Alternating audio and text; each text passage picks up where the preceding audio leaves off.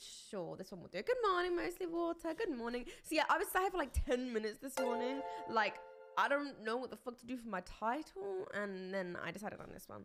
And I also am slightly late. He's been, thank you for the 7 months. Thank you very much. I'm slightly late because I got distracted on Twitter. I was reading everything. I kind of started reading it last night. And then I read this morning.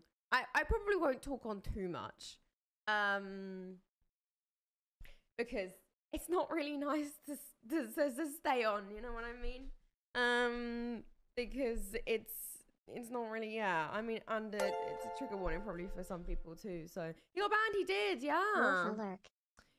Emu, thank you for 22 months. But we talk about this stuff too often. You know why we talk about this stuff too often?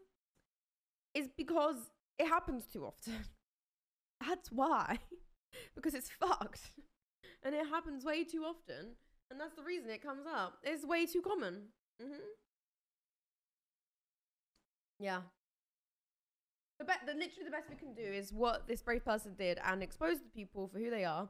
And then just cut off ties. And then once, you know, everyone's feeling, you know... Because it's not going to be easy for a lot of people to hear. Once everyone's feeling a little bit better about it, then everyone moves on and forgets about that person, you know? So... It is crazy. You can go from having everything to having nothing.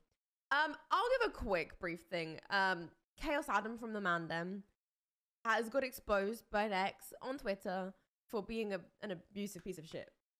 Saying really, really awful things. If you want to go look it up, I'm not showing it. You guys look it up if you want. It's, I would say, trigger warning for anyone. Honestly, it's really fucked. So if you want to go read... and no information, then it's on Twitter. You'll probably see it everywhere. And there you go. It's on the RP Reddit as well. But yeah, I would say trigger warning and yeah, that's it really, you know? Oh yeah, big trigger warning on the voice messages too. I hope that girl's okay. Because holy fuck. KhaosAdam from the Mandem. Why Divibe here for the Why Divibe. Yeah, let's go. Time, thank you for the 500 biddies. You are awesome. The whole thing was brutal. And honestly, I'm just glad that she recorded it. I am glad that she recorded like everything and she's got all of, she went to get the receipts and you know what she did? She brought the whole book. And she slammed it the fuck down. And you know what? I'm very proud. I don't know who this person is. I'm proud of them for being brave and coming out. Because that shit ain't gonna be easy. Especially having to relive it again after living through it one more time. So, yes. That's... Wait, Dean was playing games with him as he found out? Oh my god.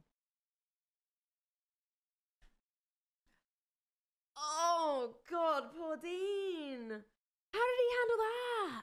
Hey, Bjorn. That's so awkward. Oh, he was with Moses? Was he not with? Wait, was he playing with them? Oh, no. Because of their chats. Oh, my God. I bet their chats were a fucking nightmare. Oh, I was with them both. Oh. Now I'm glad she's alive, too. I do agree. It's a police thing, 100%. Definitely. I mean, maybe she's already done that. We don't know. You feel bad for Dean. You tried to put Adam on for so long, and then this happened. There were some things. Hey, Slash. There were some things that people were saying on Twitter as well, and it was like Dean was helping Adam potentially join G2. Oh, it's kind of obvious, I think, to me that they didn't know about that, really. You know, you can always get, like, vibes or whatever, and trust... That's why I always say trust your gut, right? I didn't really know him enough to have any gut feelings. But you get vibes, but you don't always know what's going... Like, what's going on, you know? So, oh, there will always be victim blaming, and it's fucking disgusting. It's disgusting. There will always be, which it's fucked.